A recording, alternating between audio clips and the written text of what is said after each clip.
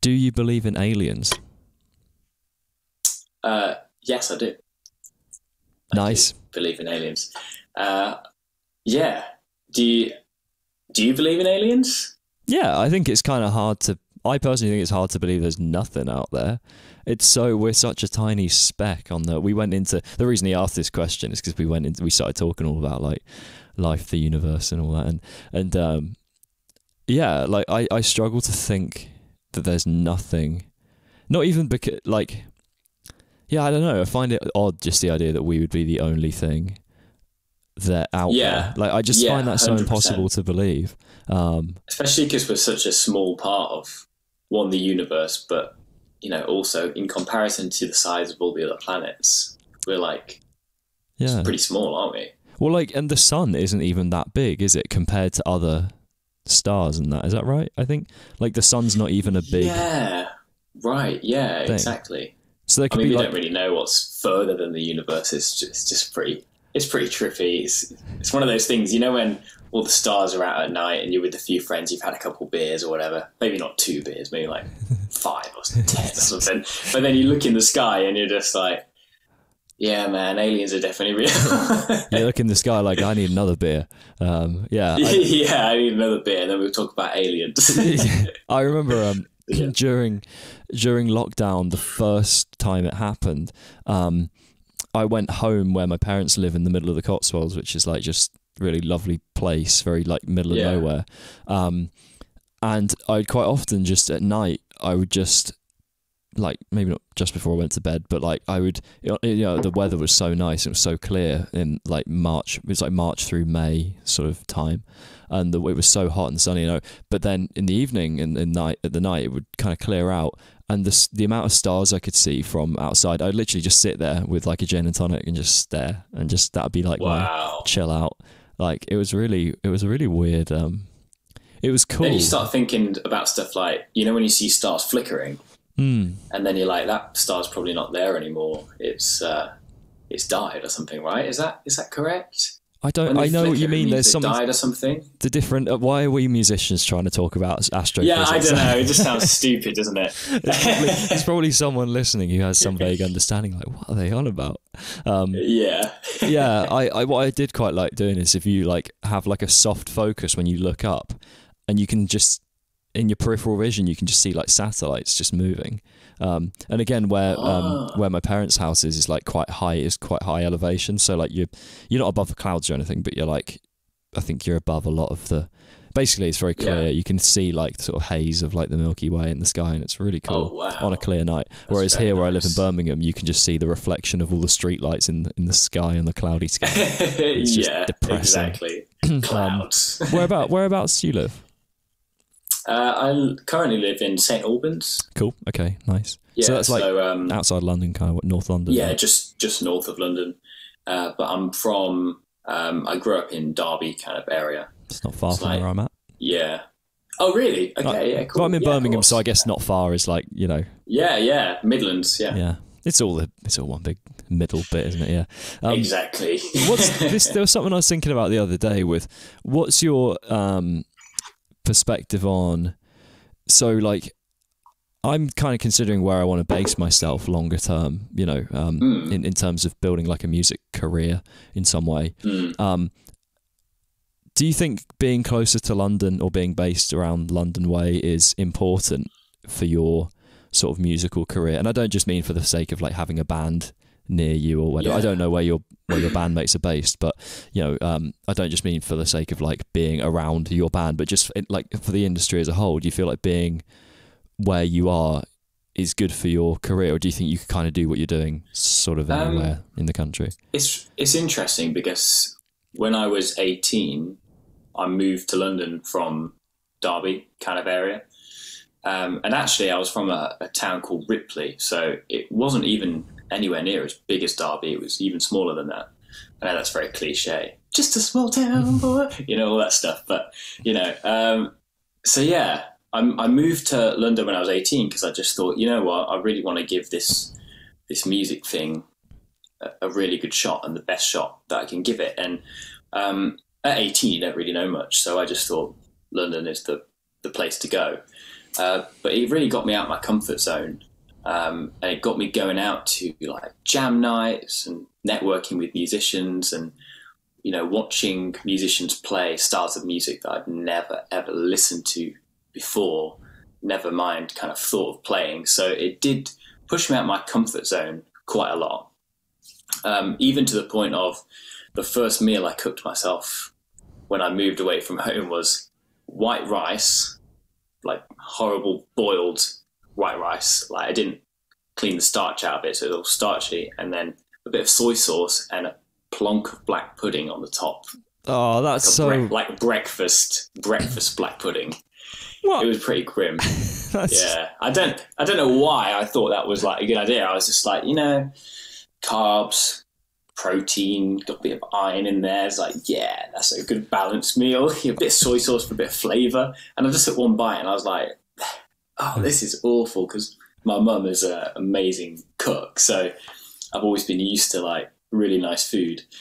So that was really pushing me out of my comfort zone. I was like, right, I got to learn to cook. I've got to do this, this and this. And, you know, so it's good in the sense that I think just in general, moving out of your hometown and kind of moving into a bigger city in general, I think is good for, you know, pushing yourself in music, and you start to socialize with people. I was really bad at socializing growing up. And then all of a sudden, when I'd kind of moved out of my hometown, I was forced to start, you know, using social skills. So I think you learn a lot of skills that you need in the music industry, you know, to work with other people. I don't know if you find the same thing, you know, in Birmingham as well. Yeah, there's quite a lot going on here. Like, it's not... I just remember being at a gig in London, like, back in December, thinking, like, there's a lot going on here. Like, there are a lot of people there that I thought, like, I kind of need to be hanging around these people. Not in, like, a sort of... kind of climb the social ladder way. Just like, I just thought, this is where, you know, every now and again, well, quite often if I go to a metal gig in Birmingham, I'll know a lot of the people there, like the promoters and the, you know, there might be some artists, and I quite often bump into people I know, basically, that are in the industry in some way or other. And I guess maybe the thing with London is you then become small fish in a big pond, don't you? So I guess it's a double-edged sword, because you don't want to just be like another number in that sort of equation that is London. But yeah, I don't know. I think longer term I could see myself moving that way, you know, just closer to London. I was brought up in Surrey, so I have an affinity to that, but it's really fucking expensive to live there. So right, exactly. That's the thing about London in general. It's like everything just costs more. And I remember I used to live like in London, and I moved between a different couple places. You know, I was renting, and I'm still renting, to be fair. But then me and my girlfriend decided, okay, we want to be around London, because during lockdown I moved back to the Midlands in Nottingham, and it was actually so nice. It was the first time that I'd lived in like a reasonable sized place on my own. You know, it's like 2 bedrooms. So one of them was like, the biggest one just became the studio, you know, and there was like all my amps were in there, my recording gear. And that's when I noticed I really started to work hard on things and work hard on tracks. And I just, every day I was just like working on music, because I had the space to do it. I was lucky enough to do that, you know. But, you know, the price of rent in a place like that is like half, if not less than half of a place in London, you know. So, but I really got used to being kind of out the big city there. So yeah, when we decided to move back into the London area, it was like St Albans seems like a nice mix. You've got that countryside. It's not crazy busy, but it's also 20 minutes on the train to get into London if you want to watch a gig or hang out with friends and stuff. So that seemed like a good balance, you know. So I'm not sure what it's like in Surrey as well. Is it a similar kind of thing? Sort of. It's further out. Like, so you're looking at about an hour to get into Waterloo, London Waterloo, or 50 minutes. Yeah. So it depends where it depends where in Surrey you are, but for me it was about 50 minutes on the train. But yeah, it's interesting what you say about your environment and like how that affects your creativity, because I found when I where I used to live was just your standard thing where like you have your room in amongst, and there were like 6 other people living there, and then there was the communal area, and and I got on really well with everyone. Well, yeah, enough of the people I lived with. When there's 7 of you, you don't have to get on with all of them, I guess. Yeah, of course. But it was, I felt so claustrophobic because my bed was like here, and my desk was here, and my guitars were there. And I worked from my desk, so I teach guitar, and I would teach from there. And I only had like 1 or 2 in-person students because like we're just teaching out essentially my bedroom, Right. And now that I've actually got like my own place, and this is like my living room, I'd love it to be like a studio, but I'm not exactly going to complain. I feel so much more just free to do my thing. I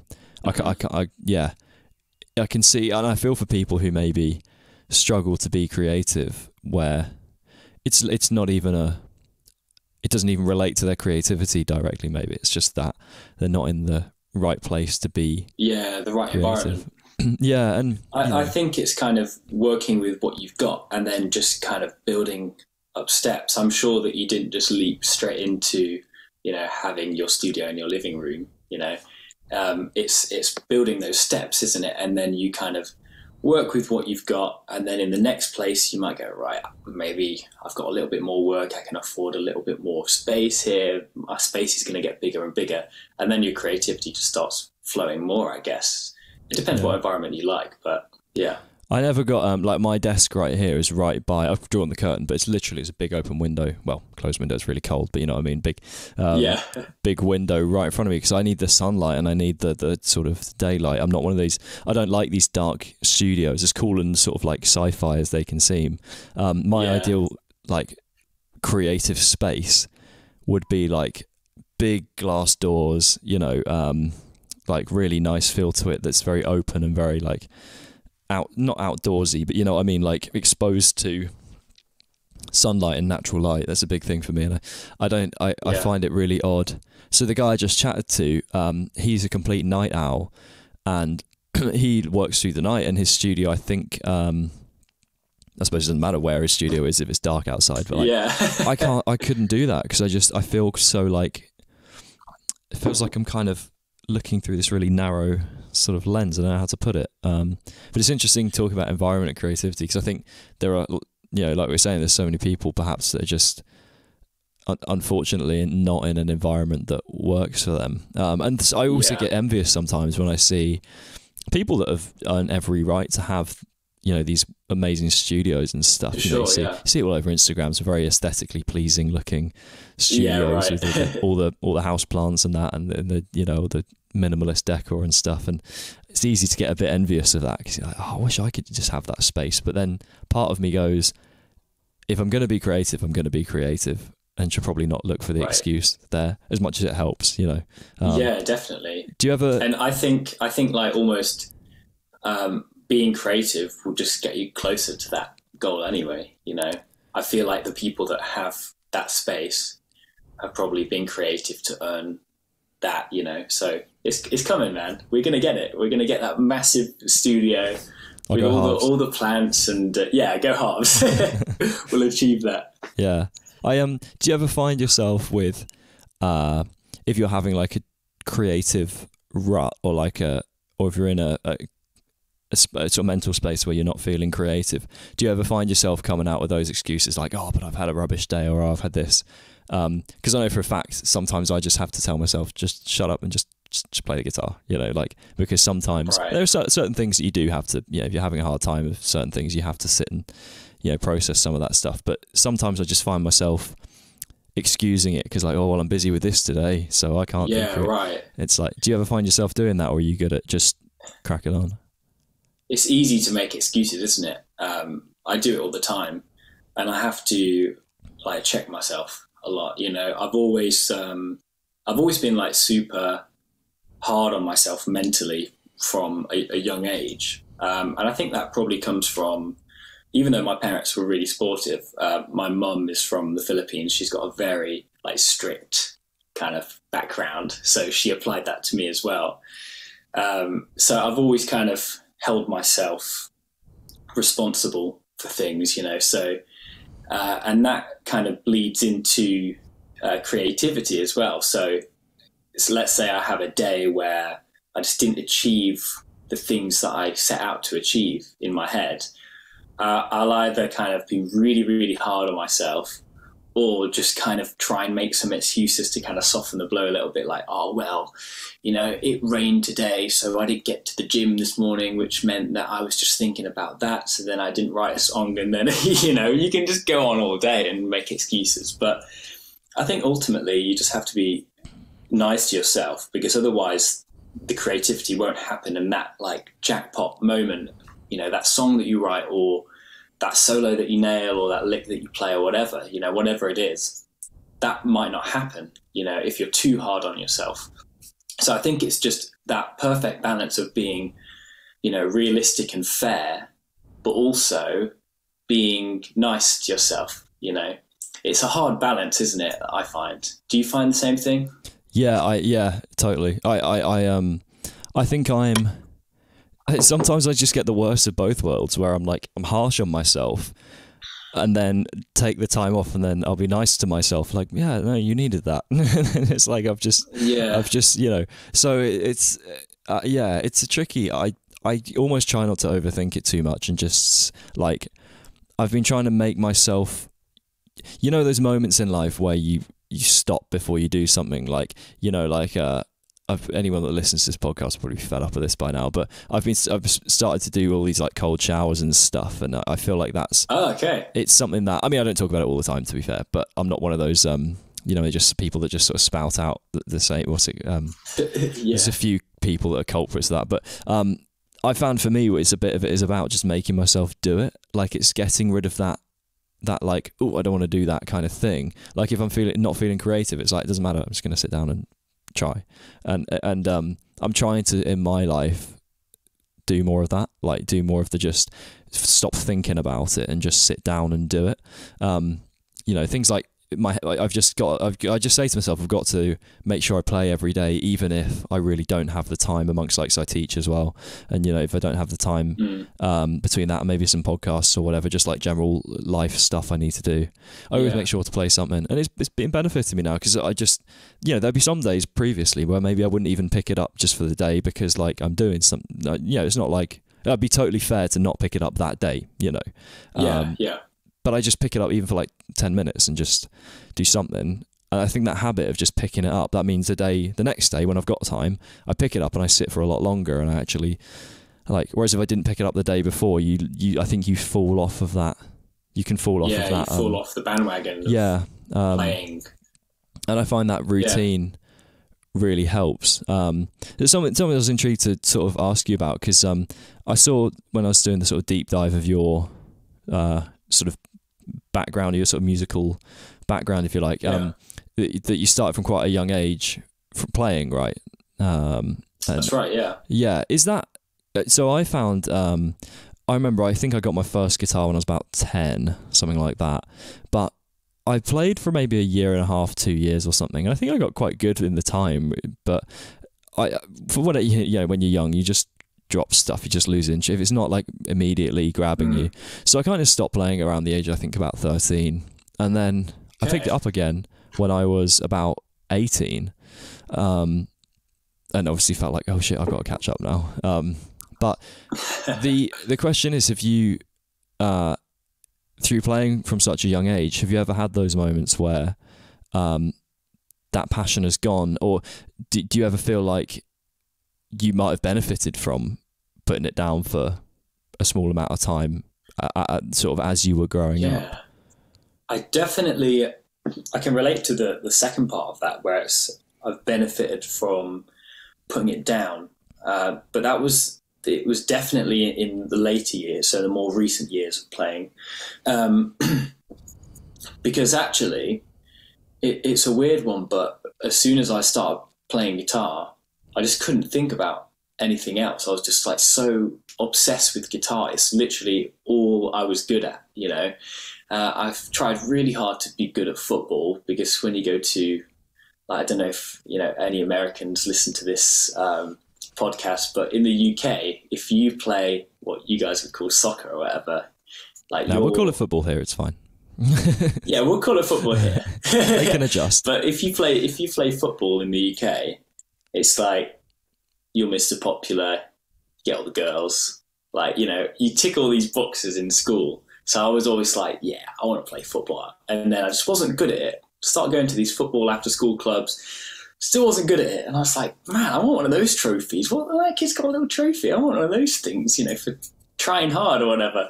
So anyway, I just was so rubbish at it. And I remember once I was going on holiday, and just before we're about to leave for the airport, I was like, I'm just going to go in the garden, just try that trick one more time. I was so rubbish at football. I don't know why I was trying so hard. And I just stood on the ball wrong, and I slipped and banged my head, and that was the end of it. I was like, never playing football again. I hate football. Like, I was just honestly so bad at football. So that's what got me into playing music. I mean, I was always kind of gravitating towards certain albums, but I started playing music then, and I just never stopped since, because I was so obsessed with it. And I was like, yes, this is something that I'm good at. And, you know, I love it. And YouTube and the Total Guitar app on my iPod Touch, you know, with Zakk Wylde on it. I was just like, this is awesome. I'm loving this, you know, I found my thing. So I pretty much through 9 to like 18, the only times I would stop playing is if I would go on holiday. And in the later years, I just started taking my guitar with me on holiday anyway. So I was just so obsessed with it. But yeah, definitely more recently, if I stop playing guitar for like 2 weeks and I come back, I won't notice that difference that I used to notice when I was younger. When I stopped playing for 2 weeks, it was like I'd forgotten how to play. Whereas now I take 2 weeks off and it's almost like, oh, all of a sudden I like the sound of my own licks again. I was just hearing them too much. You know, your ears get fatigued with your own sounds. I don't know if you find the same thing when you play, you know, the same licks over and over again. Naturally, because that's what we do as humans, you start to get fatigued with them. That's why we chase new licks, you know. Yeah, I find I'm always more drawn to like the kind of songwriting side of things than the lead stuff. But again, the same thing happens. You write that riff and it's like, oh, wrote that last week, you know. Yeah, like, right. I'm always trying to mess around with different little nuances, things like I really love like heavy metal, like kind of modern metal stuff. So I'm always trying to mess around with like different placements of things like palm muting, or like Cool. It's a really hard thing to consciously do, I realise. There are so many patterns. Like, you just pick any Metallica song ever, and like that's the kind of palm muting, like rhythmic pattern that seems to have carried through a lot of modern metal. Right. Take your Master of Puppets or like Blackened or songs like that, where you hear the muted low string and the unmuted high one, and you get these sort of jumps in this quite interesting rhythmic thing going on.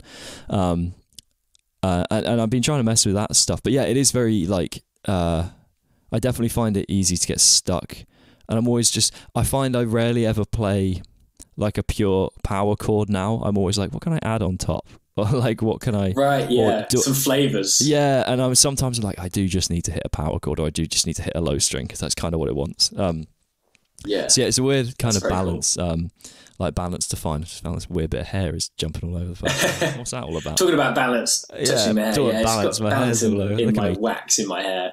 Checking myself out. I'm obviously. I always find that with songwriting, for me, I quite often gravitate towards the same pre-chorus. That really annoys me. Like, it takes me the most time with pre-choruses. I just naturally want to just go to C to D, and then we're back in E, you know? So I don't know. It's just, that's one that always bugs me. But yeah, it's just what you're used to. We're just human at the end of the day. Yeah. I find there's certain, I have like an aversion to certain things in songwriting that I just feel like I've heard too much. I don't know if you're the same, but like there are certain I can play it in my own playing and go, no, not doing that, no, not playing that. Like, you know, there'll be a thing like if the chord resolution is too strong, if it sounds a bit too 4-chord songy, I'm immediately just like, no, I'm not doing that. Same with when I write riffs. I I have a reluctance just to chug the low string, even if maybe it's kind of what it wants in the moment, because I'm like, no, it's just there's just so much of that nowadays in yeah, right. It's almost like a disease in us, isn't it? Because we've been exposed to so much music that I feel, not to bash on 80s stuff, or I love 80s music and I love that style and that genre. But I feel like, for me, certainly when I write certain things, if it leans too much towards something, or too much towards an era that maybe has been done so much, I'll kind of pull it back and be like, it just sounds cheesy. It sounds cheesy. It sounds done. So I guess it's the same with what you're saying. It's like, if you feel like something's been done over and over again, you don't necessarily want to include that. You want to change it up and spice it up in a different way. But it's interesting because to some people it won't be cheesy. Yeah. So with, obviously your sort of music definitely has some of the old school influences in there. What do you think are there things that maybe guitarists nowadays are neglecting? Some of the, people joke about like the boomer bends and stuff, right? But like, right. Do you think there are things like lessons out there from some of the classics that people are starting to maybe neglect in the songwriting and in just like lead guitar playing and all of that? Yeah, I mean, I think something that I've always noticed about like lead playing in general is vibrato. And I feel like it's kind of coming back as well, though, because I see a lot of players with amazing vibrato as well, but definitely maybe 3 years ago-ish, 2-3 years ago, you'd kind of scroll through YouTube or Instagram, and of course there's always going to be like amazing players. There's endless amounts of ridiculous players out there, but also I would notice that people put a lot of time into everything else, like tapping or arpeggios and sweeping and all these like crazy techniques, but then they kind of neglect vibrato. And that's one of the main things for me that I listen to when it comes to players. That's like the make or break. And I grew up on players like Zakk Wylde and Slash and Malmsteen and those kind of guys with like super intense vibrato. So yeah, that's definitely the main thing for me. Especially Zakk Wylde. I saw him live not long ago, and people bash on him a lot because of his EMGs and he's got a lot of gain and stuff. And I don't know when it became cool for people to just bash on Zakk Wylde. It's so weird. He was like such a hero to everyone for ages, and then everyone just thought it was really cool to start like bashing on his tone and taking the piss out of EMGs. But anyway, I saw him play with Black Label Society.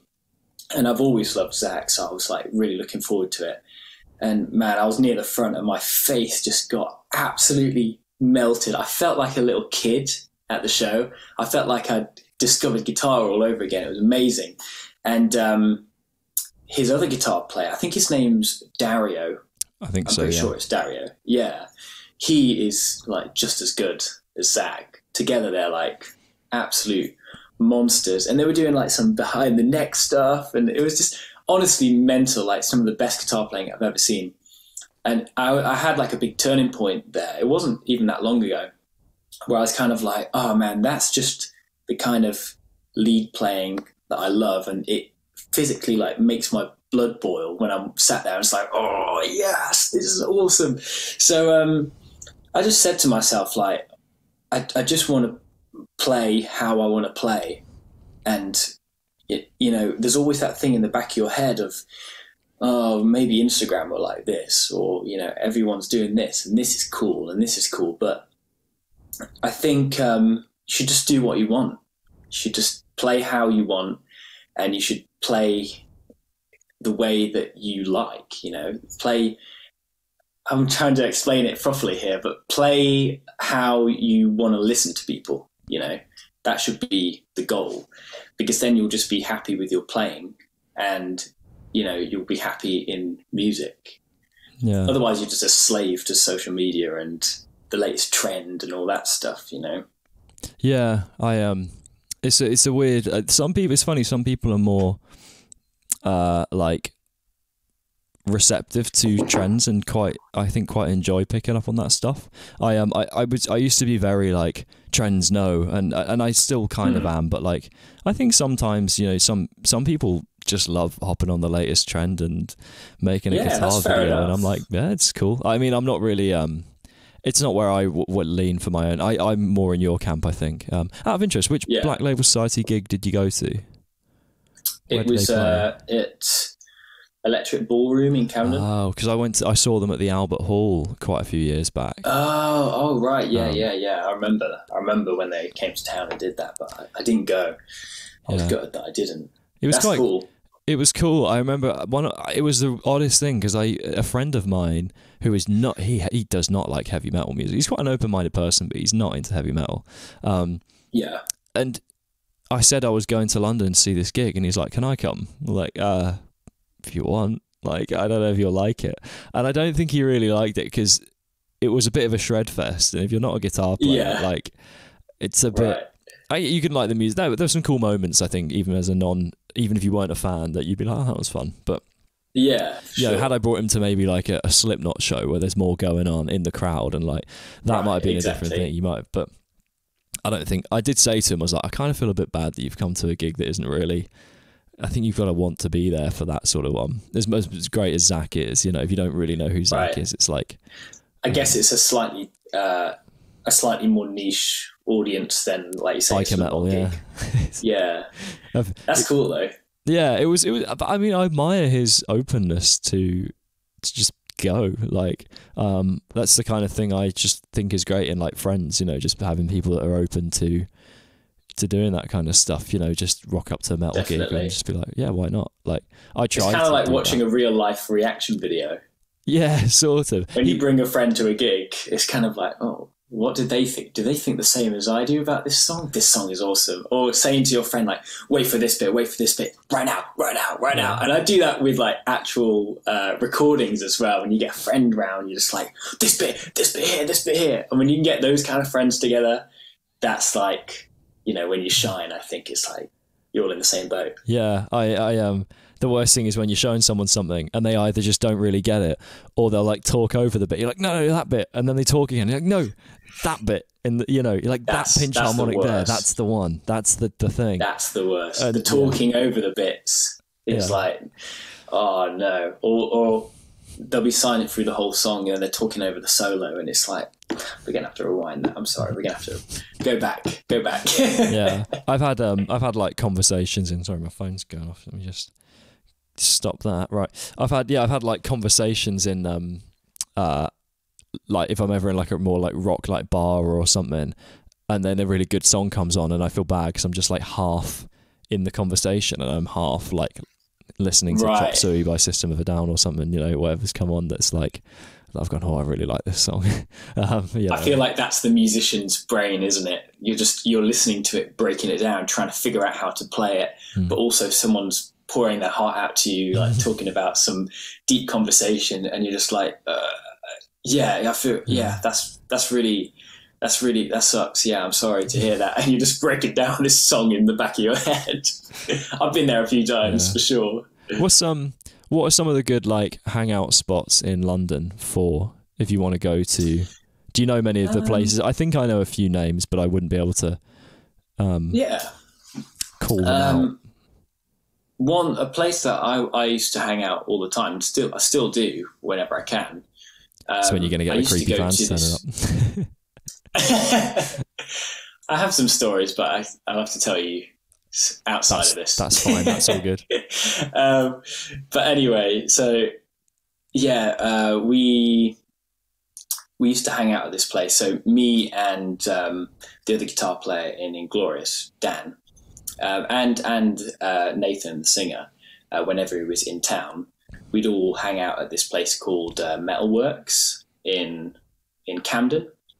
I don't know if you've heard of it before, but it's basically like a rock metal night, and it's a lot of people from the rock and metal scene kind of hang out there, but also they get up and play, and it's not your average jam night. They've got JCM 800 stacks and there on like nearly 10. It was honestly one of the loudest gigs that you can go to. And it used to be in a tiny pub called the Monarch in Camden. And that used to be a really cool vibe. And now it's in the Underworld in Camden. Yeah, so every now and again on a Sunday, it's not as regular as it used to be.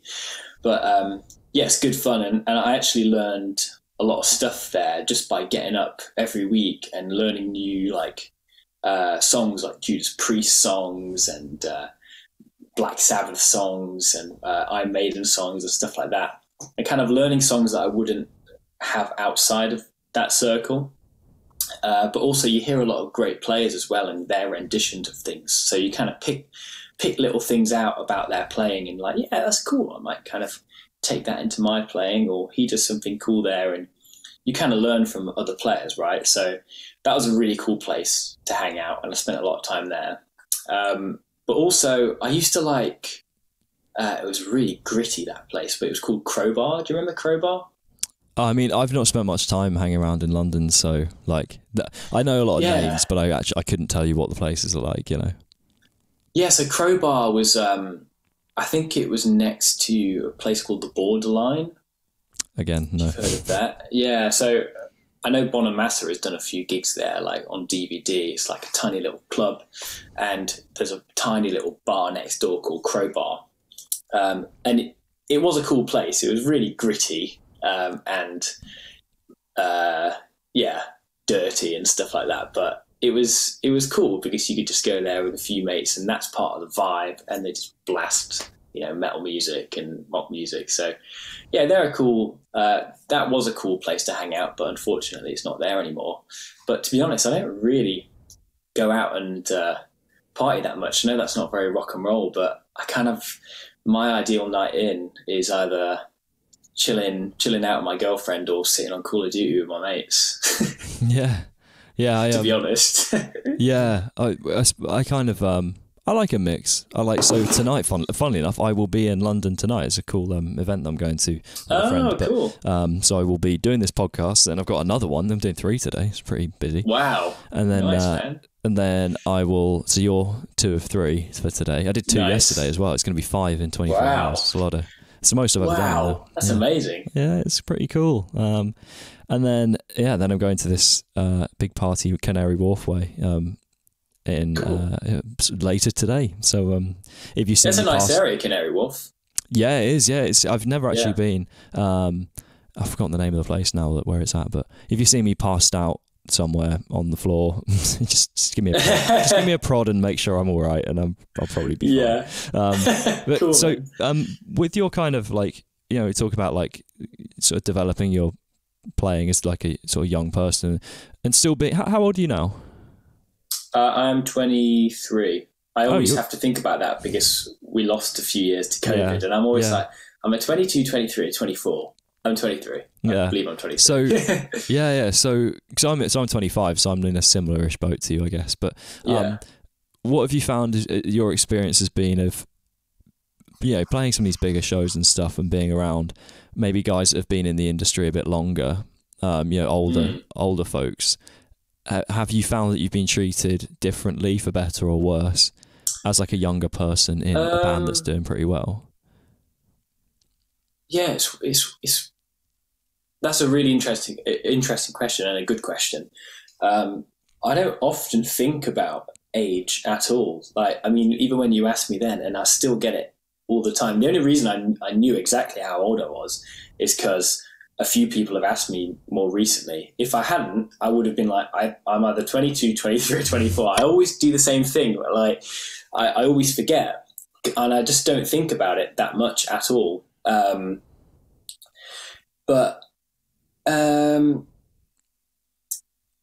I think maybe before I was 18, I mean, before I was 18, I used to play in a band with some friends that I knew in school, and we played a lot of places around the Midlands, and we would gig every weekend, you know, from like Friday to Sunday, some weekends, and some weekends it was more like, you know, just one day on the weekend. But before I was 18, we'd done around 250 gigs before I'd even left home. So we gigged a lot.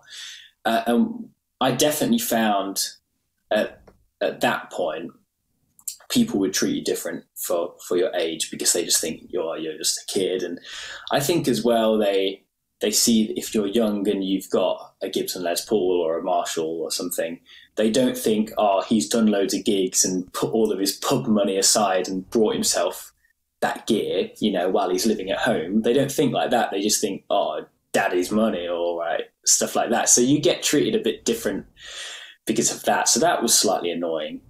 But in terms of stuff like from 18 and above, like being professional, no, I haven't noticed a lot of kind of ageism. But maybe I've just not kind of acknowledged it. Maybe it's there and I just don't acknowledge it. But to be honest, most people are pretty cool. And I feel like the people that are really good at what they do and have been in the industry for a long time, they're not insecure, so they don't kind of try and put their insecurities on other people or pick on people or like, you know, like you're saying, treat people differently for how old they are. So, yeah, that's something that I've always noticed in general. The good ones, the people that are really good at what they do, quite often they're nice people as well. And that's how they've lasted in this industry as well, right? And I feel like it's the people that, well, it's not everyone, but it's often people that are really insecure and maybe not sure about how good they are, that are the opposite of that, you know? Would you say you noticed similar things? Yeah, I was going to say, I remember the bands that, with my old band, some of the bands we played with, the ones that were the most pretentious and like thinking they probably knowing that they haven't got as far as they want to, but acting like they have. They were always weirdly the ones that were like, the irony was like the more successful the band, the less they had to tell me about it, you know.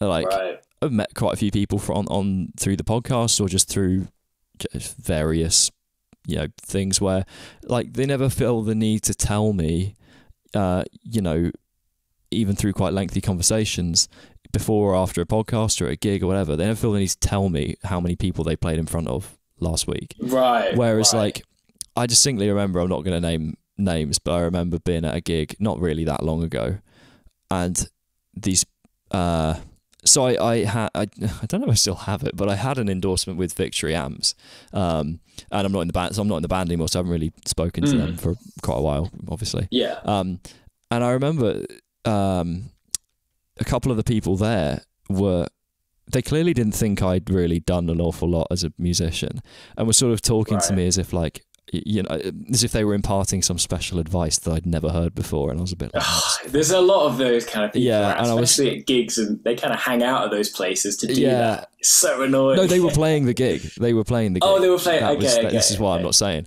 but they and I was just kind of thinking in my head, like they weren't unpleasant, but I was just like, oh, come on. Yeah. And they very quickly told me about, when I got endorsed by them. I'm like, did you need to tell me that? Like, it doesn't change anything here. Like, we're in the same room, you know, like, and I found that a bit tiresome. And I've had a few people, the weirdest one I've had, speaking of age difference, there was this is the weirdest, the weirdest gig I've ever played was, again, I won't say who the band is, but they're not a big band, but like, there was a group of them. There were about 9 of them or something. It was a big band, and their manager was like an older bloke. It was mainly women I think it was mainly women in the band. I can't remember if there was okay. But anyway, basically, there's this older bloke that managed them. I think he must have been like late 50s, early 60s. Right. And he clearly thought he was the shit. Like, thought he knew about the industry and that. And I think he'd maybe played some gigs or done some cool stuff. Right. In his heyday, I don't know, like, and one of those. Yeah, and we were stood in the audience watching his kind of band, and literally just having a really normal conversation in between songs, and then out of nowhere, he just says to me, "Yeah, so we all live together and like practice like we worship the occult and practice like group sex and all this stuff. And I'm like, what? He just threw it in the conversation, and I was just like, this is not the normal band management scenario that I. Wow. And I remember it was so weird, and he was telling me about like all of these. He was a bit like that, where he was telling me about his experience in the industry. I was like, okay, like I'm half interested. It sounds a bit. He's kind of, and then he just threw that in. I'm like, what? Like worshipping the occult and all sorts of weird sort of ongoings in there. What did he want out of telling you that though? Was it shock factor, or did he want you to think, oh, this old dude, nothing wrong with that, but this old dude sleeps with like 9 women in the band at a time. Like, is that what he was trying to get out or something? Like, was he trying to get an ego kick, or so weird? I've no idea what his message was. It was just very, and it was just so, he said it so candidly, like as if he just told me like, I'm soft for a drink, you know? Like, oh, cool. Nice. Wow. Glad I know that now. Some people need to chill out. Yeah. It's like we were saying earlier, your ideal night out is a night in on Call of Duty. Yeah. Like, this guy needs some Call of Duty. He just needs to just wind it back a little bit. Or maybe sounds like he's had plenty of nights in. Anyway, moving on. Yeah, that's right. I just thought I had to share that. I realised this just made me laugh. It's kind of speaking of sort of candidly, but I was trying to segue this neatly. It's not happening. But you talked earlier about like putting some of your sort of content online and stuff, and I've seen sort of more recently you putting out a few more videos of your playing, and like it. Right. I noticed some of the stuff seems more candid and more in the moment kind of playing. I don't know if that's what it is. Maybe it's sometimes it comes across that way. But do you, when you're thinking about what you want to put out online, is it something that kind of stresses you out and you think, oh, I've got to put this out and I've got to do this? Or is it something you just use as a bit of a like sort of poster board for what you're doing at the moment? It used to definitely stress me out, because I think most musicians that I've spoken to have that same thing of when they start maybe recording into Logic for the first time, or like whatever DAW you have, or you start filming yourself for the first time, you get that kind of stage fright all over again, you know? And it's just because it's a new thing. And I used to feel so anxious about it that I would like imagine certain musicians that might follow me, or certain friends. I used to imagine like them saying bad things in my head before it's even out there, as it's filming. Don't know why, but I guess you just get anxious about certain things, right? So I used to feel quite anxious about filming and recording myself, and I kind of got over that by being like taking a more chilled out approach to it, but also just spending like 10, 20 minutes before you start filming being like, okay, what am I going to do when I hit record? Because, you know, I've spent a lot of time previously just hitting record, and you're just there for like over an hour, 2 hours, you know, you name it, whatever. And you're just not getting anywhere because you're just improvising constantly thinking, okay, I'm going to get this one magical moment at some point. So I kind of took a more relaxed approach to it, and I was like, okay, what the things that I want to post on my Instagram are just kind of a reflection of what I want to be represented as, like just kind of a guy that plays shreddy little licks here and there because that's what makes me happy, you know, that's what I'm into. So yeah, I just started planning out these tiny little videos around kind of 10 seconds long, being like, okay, here's a quick little lick, and I'd plan it out before I hit record, just be like, okay, is this roughly what the lick is going to sound like? And then I would hit record and play from there. And I noticed a big leap in change in my approach to social media, because I was like, all of a sudden I really don't mind it because it's feeling easier. There's less pressure on me to post, but also it's easier. I can just wrap it up nice and quick. So I noticed ever since I started doing that, I started posting a little bit more, which kind of helps your algorithms and stuff like that. So I just felt a lot more free for doing so. It wasn't like I'm a slave to social media anymore. It was kind of like it's there, and sometimes I like to check out some amazing players that are on Instagram and YouTube right now, you know. So I like to use it to find inspiration, but also upload my own little videos sometimes. So yeah, I've forgotten now. I've rambled so long what the initial ending. It was kind of, yeah, it was to do with your sort of what your approach is. Yeah, no, I think you sort of answered the. I'm more tracking what you're saying in real time, so I can't remember what I asked you exactly. But yeah, no, I think that was roughly what we were talking about. But cool. Yeah, I find what I want to start trying to make myself do is just put more videos out of me just playing. Try and do like 1 or 2 a week, just so that there's no pressure. Just because I've not put anything on my Instagram for ages, like with me playing for like a long time. So I want to just start putting ideas and just like creative ideas, because then you get over that kind of stage fright of like, oh, what are people going to think of that? Because if it's crap, it's like, it's fine. In 3 days, I'll put another one up, and there'll probably be someone that likes like even if it's not that great, there might be someone that... Yeah, and I'm sure it will be good. It's just a case of... you've not heard me. Whether you find it good, you know, whether you like that and you're proud of that. But yeah. Yeah, I think hopefully that's a good kind of thing. I mean, so there's two more things I wanted to touch on before we kind of finish up. I know you've got a JTC course sort of coming up. What's been your... Rather than asking the generic questions about what's it like, what's the process of recording it like, I mean, what do you feel like you've learned about your kind of yourself and your playing through, I guess, through teaching as a whole, like maybe not just teaching for like a course, but just through sort of education? What have you picked up about your own processes and your own mindset and stuff through kind of talking with other people about it? Yeah, that's a really good question, and I'm sure you know as well as a guitar teacher that when you're teaching other people, you start to realize more about your own playing and your own approach to things. And when I was first starting out, I felt a lot of pressure to teach like the standard, you know, the industry standard guitar teacher, where it's like, you know, you do rock school grades and all that stuff, right? Which is fine, which is great. But then I started to realize that you should be sharing insight of how you visualize the instrument as well, because at the end of the day, that's how you got to where you were with the instrument. So maybe it will help other people as well.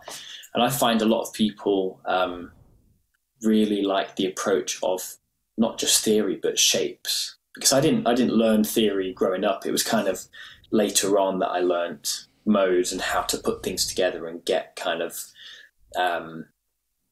modal sounds out of the guitar, right? So it's for me, I visualize the guitar on shape, and I memorize these little shapes, and I'll be like, that's a block, that's a block, and that's a block, kind of like you do with pentatonic, and then you do with the next scale and the next scale and the next scale. Just put them all together like a jigsaw piece. So that's how I visualized guitar for years and years, and still do primarily.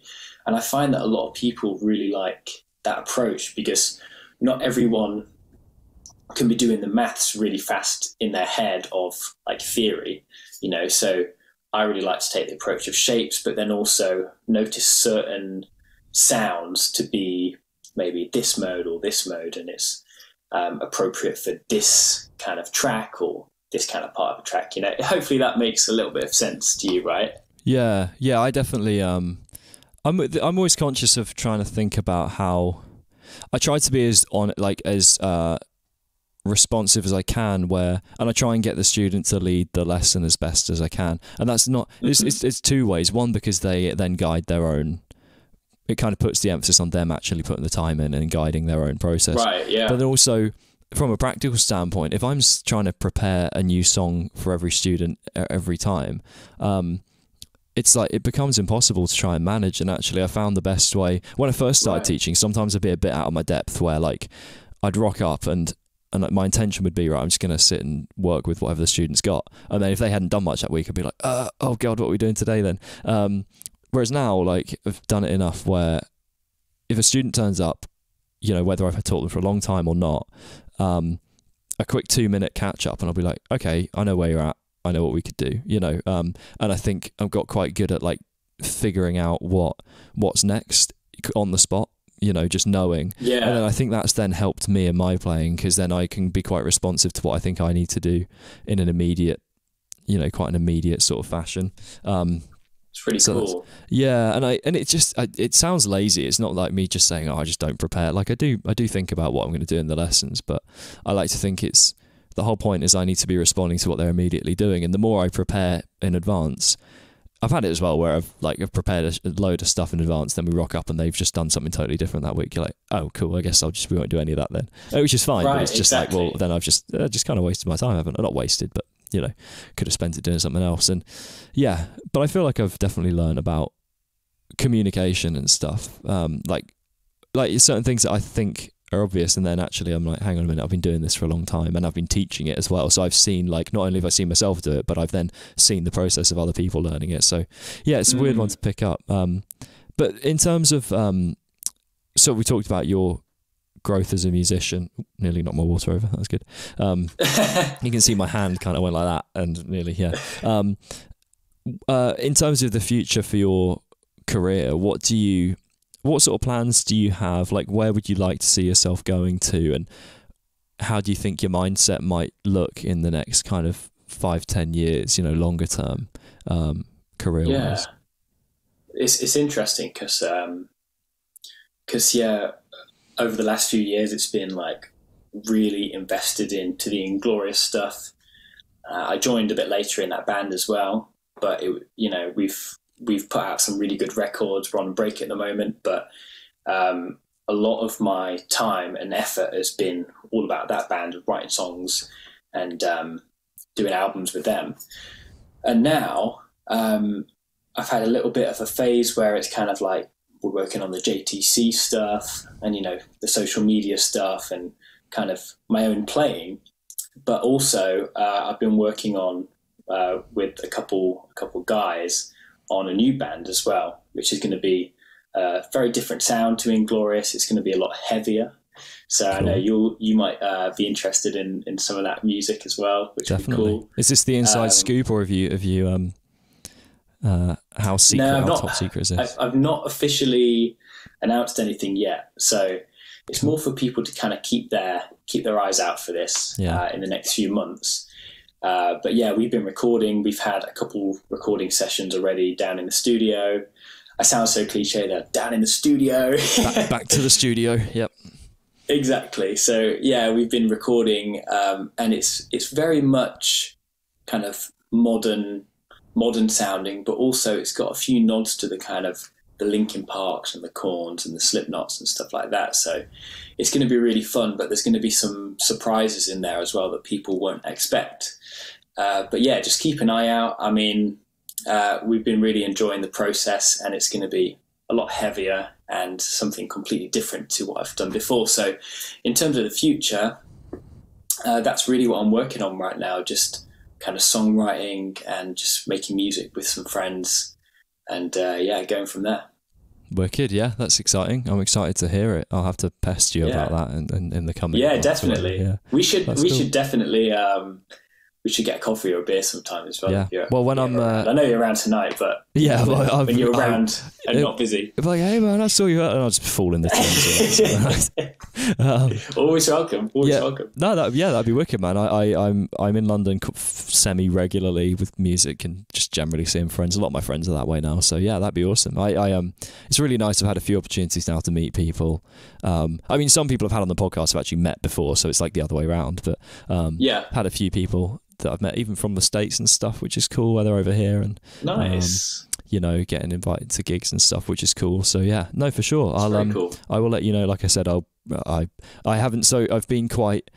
I think in January I've had all of like 3 beers, probably, if that. And then I suspect tonight I might have more than. I'll probably double my beer count for January tonight, I would imagine. Nice. So, we'll see. You earned it, man. One for each podcast. Yeah, exactly. Yeah, I think so. Cool. So if you want we need a question for the next guest, and an artist that you'd like to kind of share with the world. Okay. Question for the next guest. Which is in precisely 1 hour and 47 minutes time. Okay. what is the most embarrassing thing that you have ever done ever? Ever done ever would be ever. Not just on stage, not just like, you know, in the studio, whatever. What's the most embarrassing thing that you've ever had to do? Hopefully that will, yeah. I'm going to put the extra ever on the end just to make sure. Yeah, ever. Yeah. Exactly. So that's my question. And a band that I've been listening to loads recently are called Lost Society. They're from Finland. Cool. And they're really cool. They're heavy. They've got amazing guitar solos, amazing vocals, amazing everything, really. It's just one of those bands that I've been listening to a lot, and it's just like ticks all the boxes for me. So, yeah, definitely check those guys out. Nice. Wicked. Awesome. If you, just to finish up, is there anything you want to sort of plug to the world?